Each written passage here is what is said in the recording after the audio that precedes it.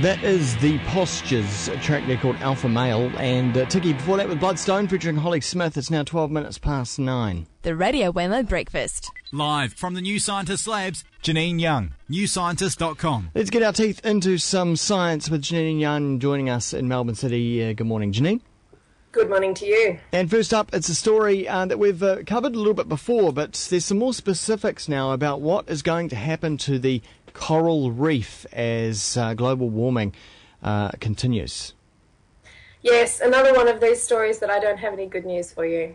It's a bit rough on a Thursday morning. I don't tend to come out with anything positive. Indeed. The bottom line is that there's been a conference this week called Greenhouse 2011, and they've been talking about everything to do with climate change, greenhouse gases and the like. And there was a researcher whose name I know I'm going to mispronounce, so I apologise to him and to anyone else who knows how to pronounce it. Ove Herg Gouldberg is from the University of Queensland, and he's been looking at how the Great Barrier Reef in particular, but coral reefs in general, are likely to be able to respond to increasing levels of carbon dioxide in the atmosphere. Now, just a little bit of background. We have talked about this a little bit before, but it's worth sort of knowing before we move on. Oceans are very good at sucking up carbon dioxide. It's part of a balance that they try to keep it out of the atmosphere and the like. They suck it up.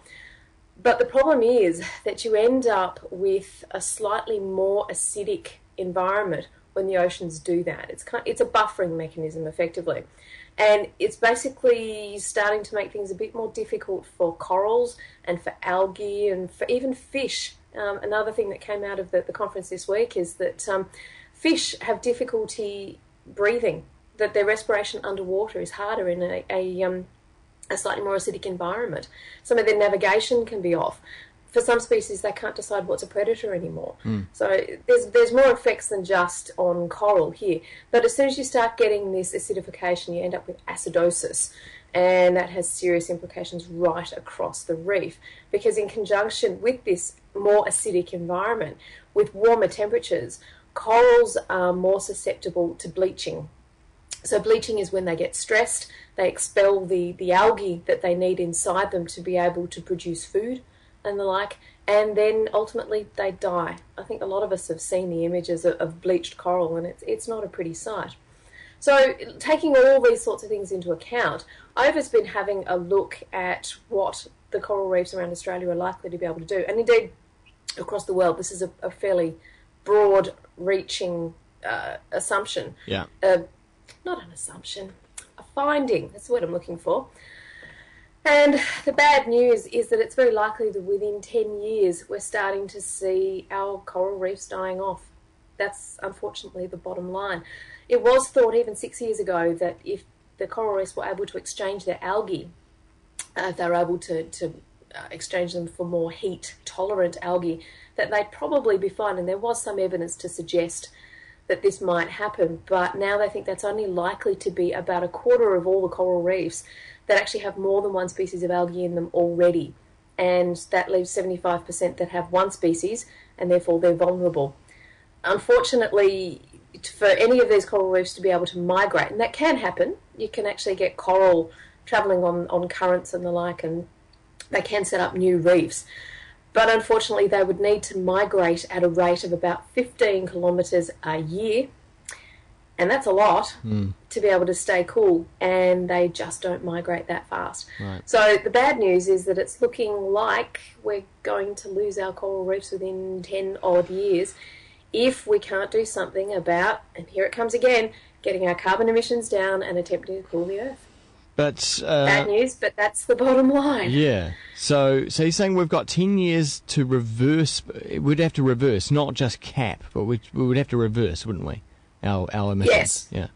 Yes, and I mean this is not fait accompli. Of course, if we can make some big changes and we can actually find ways to be able to make the reefs more resilient and the like, then we might have a hope. But the uncomfortable conclusion is that within 10 years we might start to see coral reefs dying off simply because oceans are too warm and they're too acidic. Even a change of 0.1 of a pH unit is already making a difference, and they're anticipating, and again this is from the conference the other day, that by the end of this century it's likely the pH is going to be 7.8.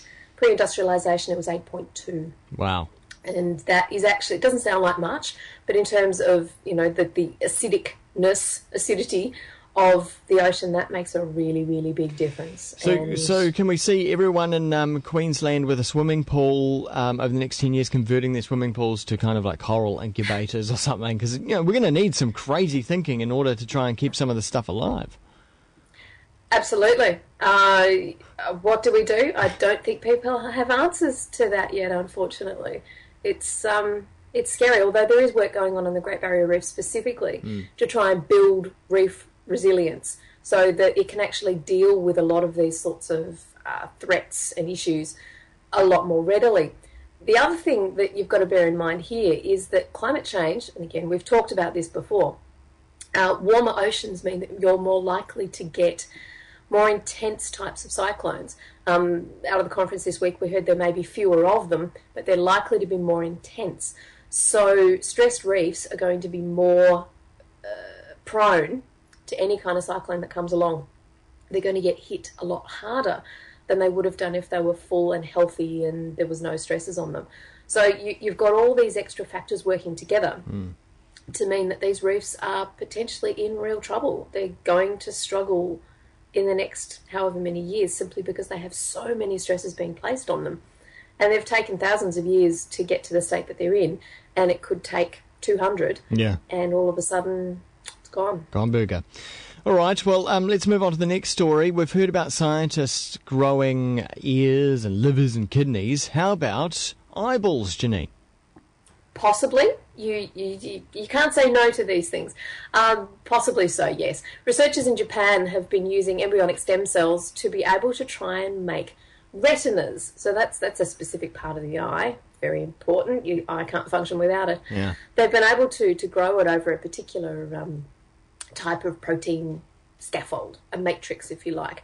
But what's really good is these stem cells have been able to organise themselves into the 6 different types of cells that you need in a retina, and they've been able to get the structure about right on their own. So this is really exciting because anything to do with stem cells means that they're starting off as kind of like a blank canvas, and they need guidance to be able to form whatever organ you want them to form. They tend to just grow wild if you give them no direction. A bit like children, really. You need to give them borders and guidance and that kind of thing. Yeah. Go here, do this.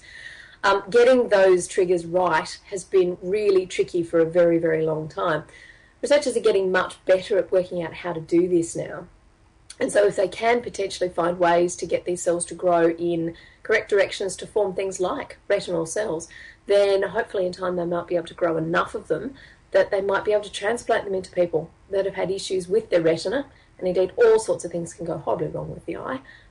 Again, not telling people anything they don't know, but potentially in time we might be able to do transplants with these. Yeah, that'd be handy. Because I've heard about something recently called retinal tearing, which doesn't sound very pleasant, does it? But it's where the retina basically falls off the back of the eye.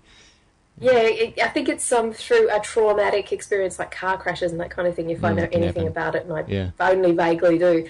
Yeah, no, you don't want that. But to know that there could be something to make it better if you do, could be a bonus. Quite good, yeah. All right, well, that's nice to know, Janine. Thank you very much. And we can find those stories, of course, in New Scientist magazine out next week, and, of course, online as well, newscientist.com. See you, Janine. See you next week.